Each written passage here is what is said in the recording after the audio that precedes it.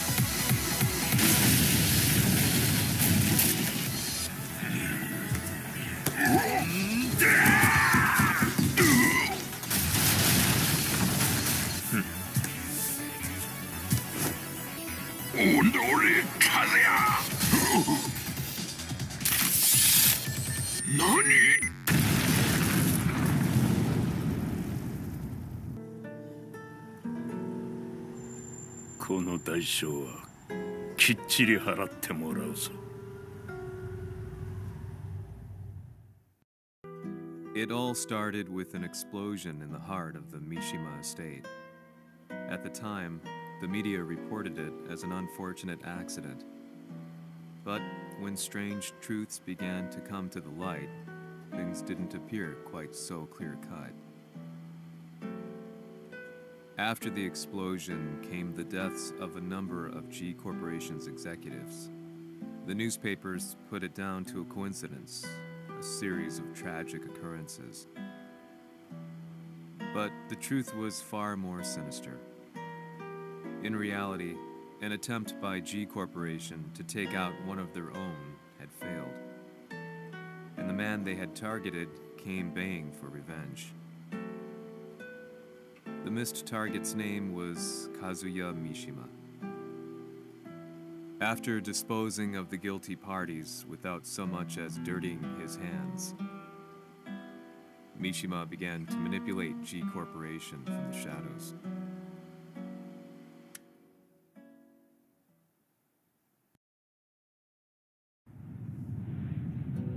Sirius Marksmen? Says here they're based in Italy. A society of exorcists who've historically held influence throughout Europe. What are you planning this time? ジンが財閥を使ってめちゃくちゃしよったからな。世界を掌握するためには、カズヤを倒すだけでは意味がない。世界中の世論を味方につけねばならん。Surely you can't be planning on using the society's underground network? G 社のトップがデビルであることが知れ渡れば、晴れて人間であるわしの正当性を主張できる。今回の大会はその格好の宣伝の場となるじゃろう。間もなくじゃ。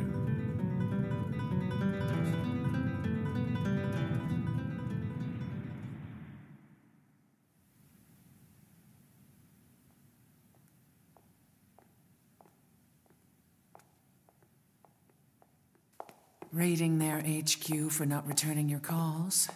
You're quite the negotiator. 撃って響かぬならねじ伏せるまで当然の対応じゃ。If you say so.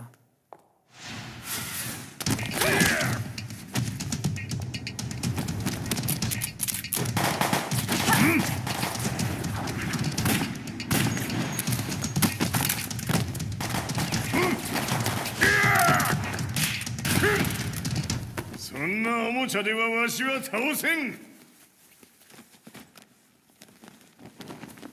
Sei venuto di persona. Allora è vero ciò che si dice sul tuo conto, Heihachi. 貴様が最強のエクソシスト、クラウディオか。Mi sembrava di aver declinato la tua offerta. I cacciatori Sirius sono unici al mondo e siamo sempre stati indipendenti. Non intendiamo metterci al servizio dei capricci di qualche corporazione. それは貴様の事情だ。わしの事情ではない。くだらん交渉は終わりじゃ。わしがここに直々参った意味分かっておろう。Se è così, dovrò escogitare un'altra soluzione per farti ragionare. Osserva!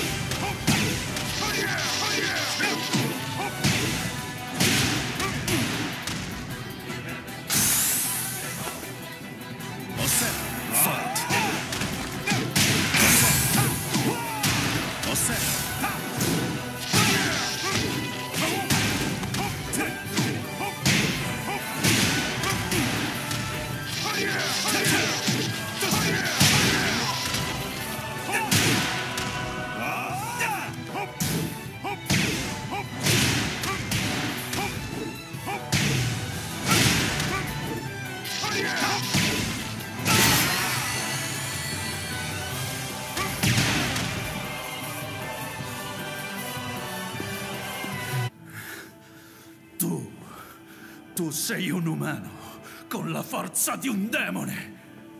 そうじゃ。わしは正真正銘人間様だ。しかし、わしの息子和也は違う。Questo demone, vuoi davvero opporti a un simile abominio? じゃから再三通告したはず。わしとお前の目的は同じ。共にデビル討伐を目論むものじゃと。拳での決着はついた。貴様には世論の先導に一役買ってもらうぞ。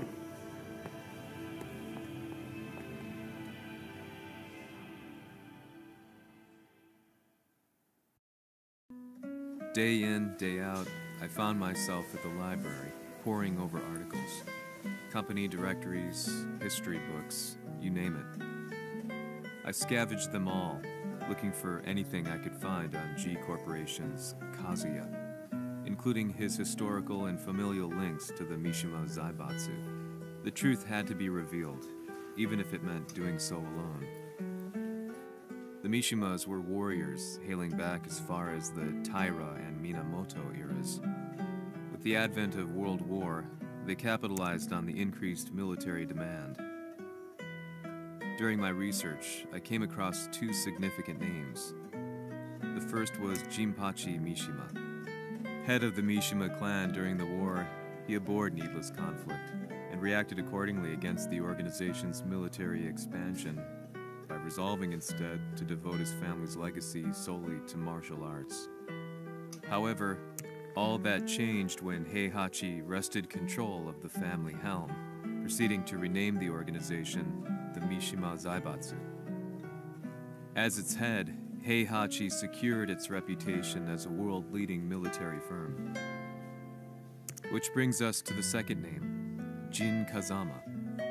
Seizing control from Heihachi, he reigned over his empire until only recently. He was also the one who started this damn war, which took everything from me. I dreamed of one day killing him with my bare hands.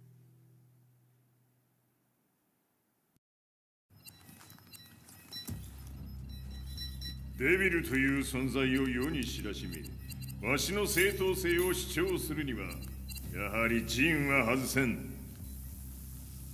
Jin Kazama. So che il suo demone interiore supera perfino quello di Kazuya. Un momento. Che fosse lui. Do you know something?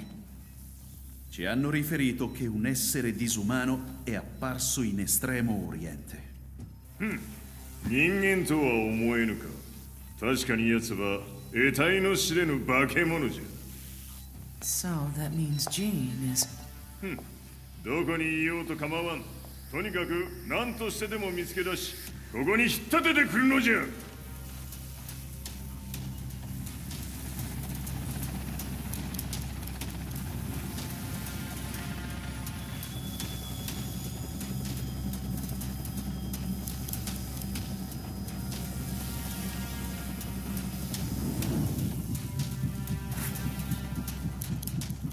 Everything looks clear. En route to the United Nations HQ. Roger that. What?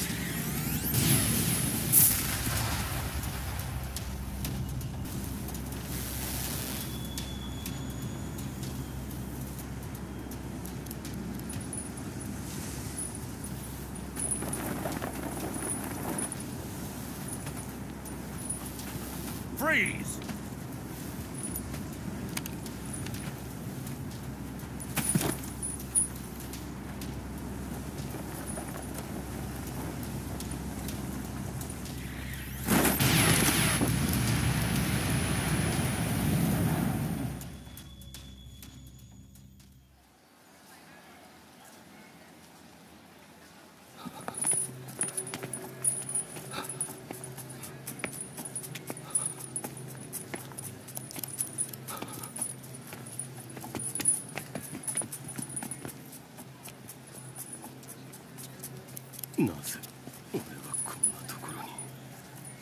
I see him!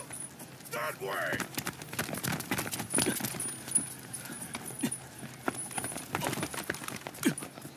Hands on the ground now! Do it! 悪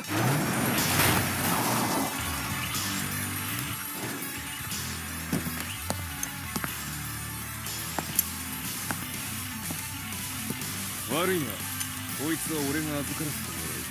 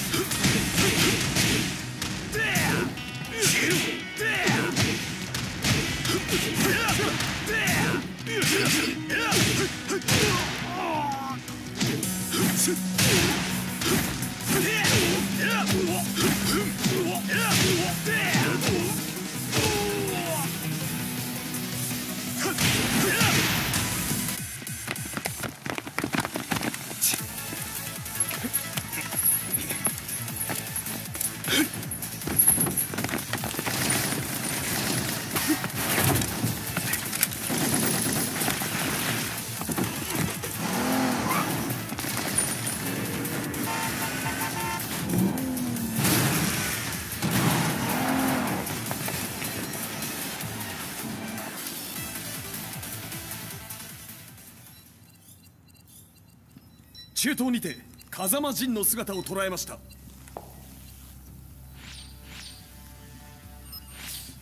Is that Lars? ほう、奴も陣を狙っていたのか。Things just got a whole lot more complicated. すぐさま追跡部隊を向かわせます。No, there's no point. We'll have to stay one step ahead.